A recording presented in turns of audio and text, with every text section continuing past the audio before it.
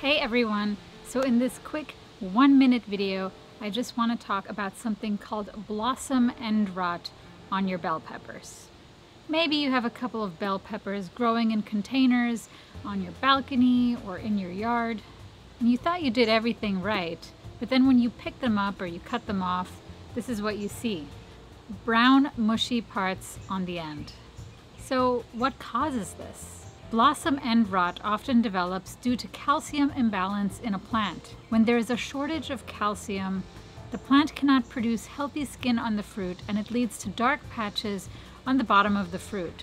In some cases, the plant might simply just struggle to access and use the calcium. A few ways that you can prevent blossom end rot is 1. Don't overwater your plants. 2. Don't underwater your plants. 3. Use a fertilizer with good nutrients. 4. Prune excess foliage. And 5. Try adding crushed eggshells. In my case, I've noticed that we've had a lot of extremely hot days in the upper 90s, some days over 100, and my container plants have been drying out pretty quickly. So quickly, in fact, that when I wake up to water them, they're already dry. And this includes the bell peppers. So for me, underwatering is definitely what caused this problem.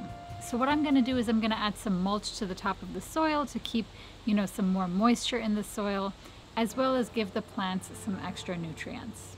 If you're wondering if you can still eat the bell peppers that are affected by blossom end rot, the answer is yes, because it is not mold, it's not bacteria.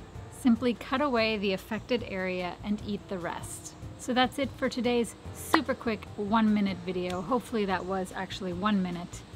If you enjoyed this video, give it a thumbs up, and I will see you in the next one.